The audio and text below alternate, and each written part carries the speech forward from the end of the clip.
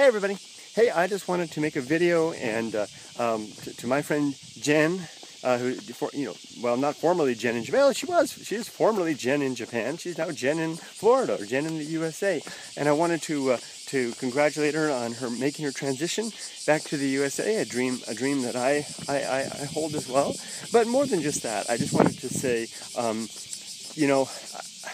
I was walking just now and I was thinking that must be hard, to make that transition. I mean, heaven knows how I'll respond when and if, and it may never happen. I may be here forever, which isn't a bad thing. I love Japan, but I mean, I can't do like you did, Jen, which is to just go and then start afresh there. I have to get a job first before I can do that. And I was thinking to myself, that must be scary. And I like adventure. I like risk. I used condom on the ground. First one I've ever seen in Japan. Someone had a party up here amidst the tea and the chestnut trees. Just you and me, my dear. Oh, how did I get off on that tangent? Back on track. Jen, butterflies. I have so many distractions. Jen, it must be tricky, I imagine. It must be a little unsettling. I imagine you wake up in the morning and it's one thing to go back on vacation like I just did, but then to realize you're there, and then that you have the necessities of a vehicle to purchase, a job to secure, and your resources, as all of us are what they are, and you have to get it done within that amount of time.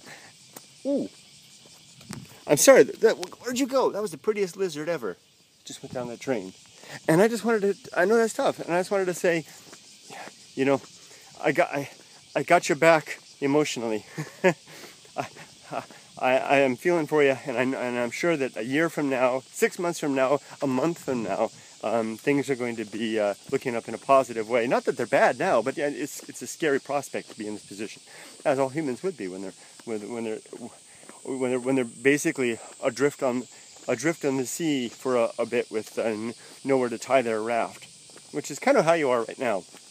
But if you think about it, honestly, we all are all the time, right? Because the sea of life is really tied to nothing but this firmament down here, and we're never really connected, except for these plants. We're really never really connected to it, and their roots are subject to decomposition, just like the rest of us. So it's a condition of life. Anyway, I'm off on things.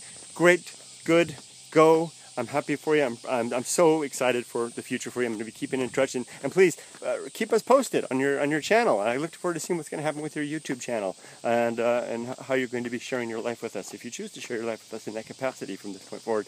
Take care, my friend. Bye bye. Good luck.